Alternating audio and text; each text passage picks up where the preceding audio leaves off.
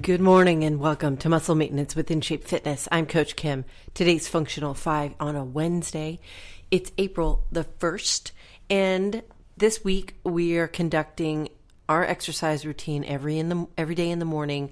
5 exercises that we started off with on Monday, and we did them again yesterday in a different order with a couple of variations. We're going to do the same 5 exercises today in a different order, with more variations and a little higher output. So it's going to be a little more of a workout, a little less of a lesson, if you will. So get started by standing up really tall. And we're going to do a postural systems check. I want you to really take a couple of minutes and just think about the air coming into your body, the oxygen that your body needs in order to perform, and then the carbon dioxide that you want to get out, right? So inhale deeply through your nose and exhale through your mouth. And again, inhale deeply through your nose. And as you're thinking about your breath, also think about your posture. I call this a postural systems check, where you think about your spine. There's something called a plumb line, which is an invisible line that runs down the side of your body. And it starts at the top of your head, and it goes through the side of your head, through your ears. Okay? Then it passes through your shoulders. So your ears and your shoulders should line up in a straight line. If, as I'm doing right now, actually, because I'm craning my neck a little bit to be really good and close to the microphone, my head is too far forward, right? So you want to make sure your head is back. People have this condition. It's called kyphosis. And the reason that people have it in modern life is because of the screens that we stare at, because of the steering wheel, because of our looking down a lot. People that are afraid of falling look down a lot. And so their head ends up pulling on the back muscles of the neck and the top part of the back, collapsing at the throat, and off, like sort of teetering this heavy piece of equipment, because your head weighs like 11 pounds. So it throws your balance off. And so you want your head literally sitting on top of your shoulders. Then you want to make sure your chest is open. You want your shoulders back. And then finally, it passes through the pelvis on the way down your legs and to your ankles. So your feet are about shoulder width apart, and you want to make sure that you're pressing into the floor with both the left foot and the right foot equally. Now, we're going to start with walkout push-ups today. I've been pretty easy on you in terms of the walkouts, because I've let you just do a walkout plank, not even doing the push-up. We've done them real slowly.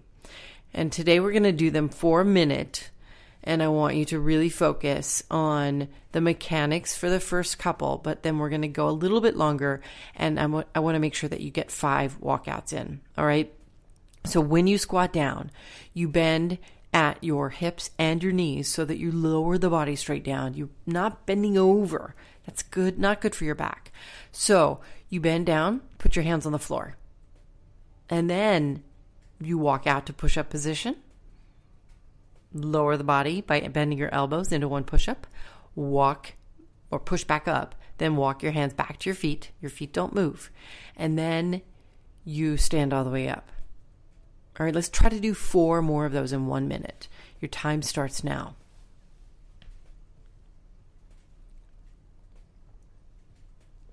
These are hard. If you're really good at them and you're feeling, not really good, but if you're listening to this, you're probably not all that great at most forms of exercise, which is the point, right? The point in this extraordinary period of time that we're living in right now is to take advantage of a couple of quiet moments in the morning. You're not rushing off to your car, to the subway, right? All you got to do is get up and go to your desk if you're working from home. If you're a first responder, God bless you. Seriously, the people that are being put into harm's way every day, it's amazing to me. But if you're working from home, which most of us are, what you're doing is taking your bedtime, transitioning to your work time really quickly. So you have 10, 15 minutes to stimulate your body to exercise just a little bit. Now, we're not talking about hardcore workouts here, but just spend a little bit of time, pick 5 exercises, these 5 this week, learn how to do them well, and now we're going to practice them. Okay, now you're standing up tall, and I want you to stay standing up, and I'm going to have you widen your foot stance into the plie squat. And I want you to lower, so you widen your feet to about double shoulder width, turn your feet out a little bit to about 45 degrees, lower the body into a plie, and then stand all the way up. Just for about 30 seconds. Then we're going to add a walkout in the middle of this segment. All right, so for about 30 seconds, you're about 8 seconds in. So you're lowering down, lifting up, keeping your chest really high. You want to keep your belly button pulled in as you execute the plie squats. And you want to make sure that you lower to your hips until your hips are almost in line with your knees. They don't have to be quite that low, but you do want to lower your body so that you feel your inner thighs activated. Okay, now stand up, straighten your feet and close them in a little bit. Put your hands on the floor by lowering your body, walk out to push-up position, execute 1 push-up, and then walk your hands back up, back out to your feet or back towards your feet, and then stand back up properly. Then extend your feet back out and lower your body back into another set of plie squats. 15 seconds here.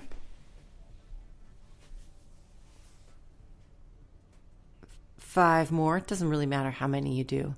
You just want to make sure that you're moving your body up and down. You're interacting with gravity with control in both directions. So you lower your body down slowly. You squeeze as you lift back up. Now, close in your feet a little bit and then lower your body back down. Execute 1 more walkout push-up.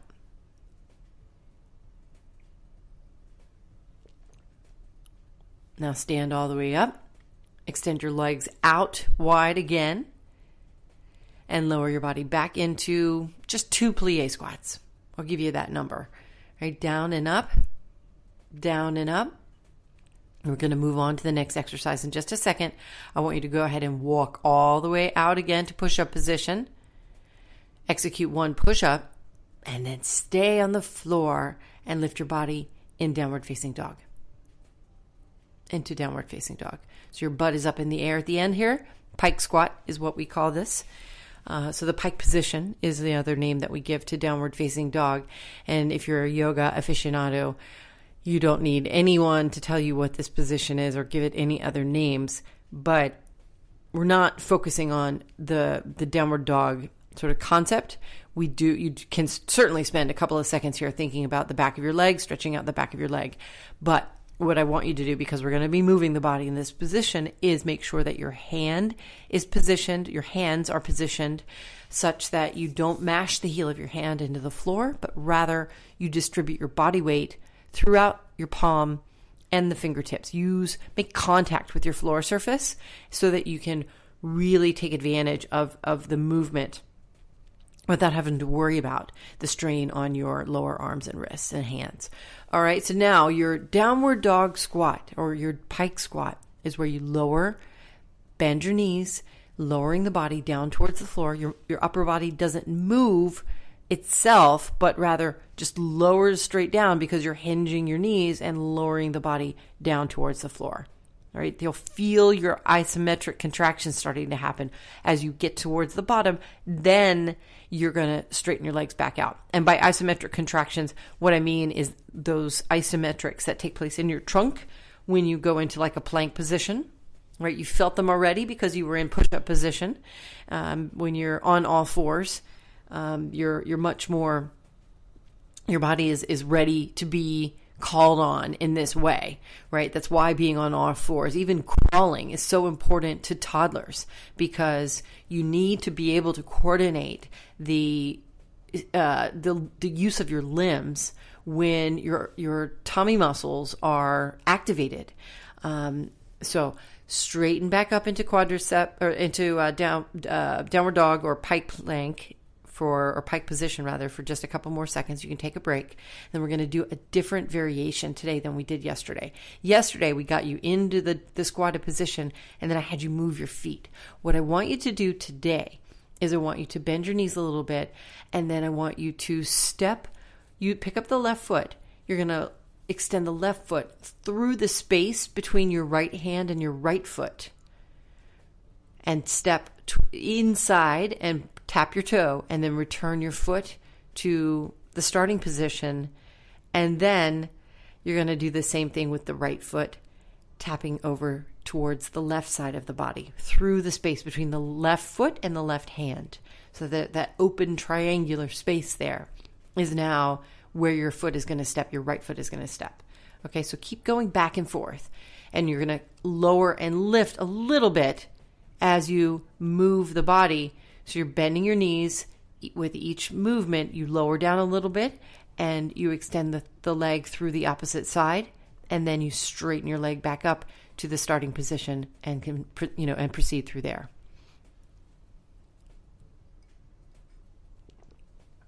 We call these alternating sit-throughs. It is pretty aerobic exercise, moving up and down and side to side, right? These are kind of interesting components of something you probably don't think about when you are working out in a gym, and you maybe go down to the gym and jump on a treadmill or an elliptical and try to get your heart rate up for 20 minutes or so. And all you've got going really is that forward movement, right? You're in that one plane of motion. It's two-dimensional. What you don't realize is that in order to move forward really well, the muscles in your body, the soft tissues of your body, are moving and stabilizing in multiple dimensions, in multiple directions. So if you activate a lot the sort of three-dimensional components of your physical existence, then you're able to sustain forward movement for a longer period of time and with less potential for injury. So let's lie down now on your back and lift your feet in the air.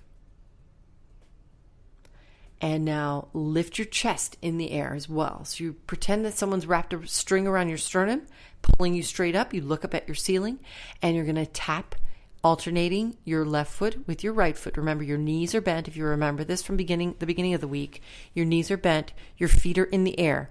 So your knees and your hips make a straight line up and down, and your ankles and your knees make a straight line horizontally.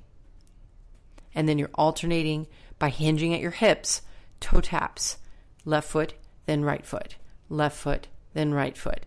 And we've got you lifted up into that Pilates 100 sort of lifted crunch position to keep your tummy muscles activated as you're moving through your pelvis.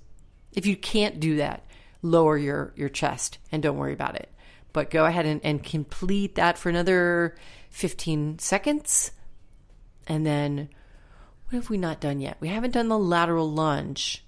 Oh, yeah, let's do some lateral, not the lateral lunge, the lateral stepping, the skater hops. We're going to get into the skater hops in a much more aerobic way once we stand back up. You've got 3 seconds, 2, 1. Great. Now stand back up.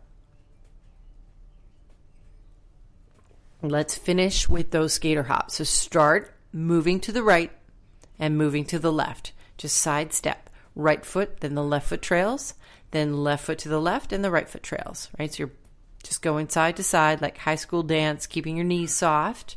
You can put your hands on your hips or your hands out to the sides for now, because now we're going to get into the skater hops, right? So your right leg, you're going to step to the right, big step, and then the left leg trails, but then goes behind the right leg and taps the floor far over to the right, farther beyond the right foot.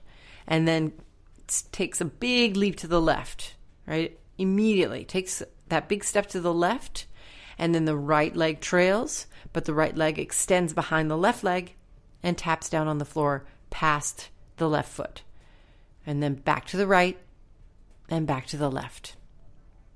And back to the right and back to the left. On the next time you go back to the right, what I want you to do is Bend down, lower your body close to the floor, and touch the floor with your left hand as you're moving to the right.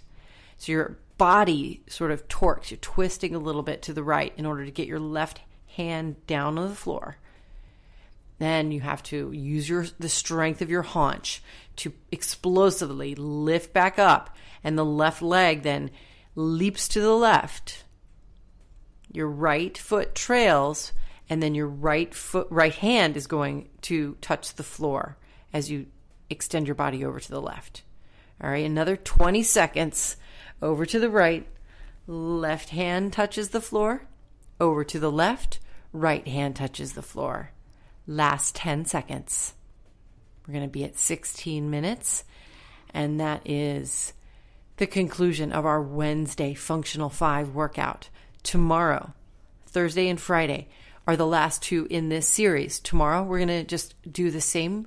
I'm going to vary it again. We're going to do the same exercises again, and then on Friday, we're going to do a warm-up of the 5 exercises, and then we're going to do a mash-up where we go up and down off of the floor, onto the floor, off of the floor, onto your feet, and back down to the floor a lot of different times with a lot of variations included. So Friday will be the icing on the cake for the week, and then we'll start again next week with a new Functional 5. Have a great rest of the day, and please be safe. Please be smart if you have to go outside.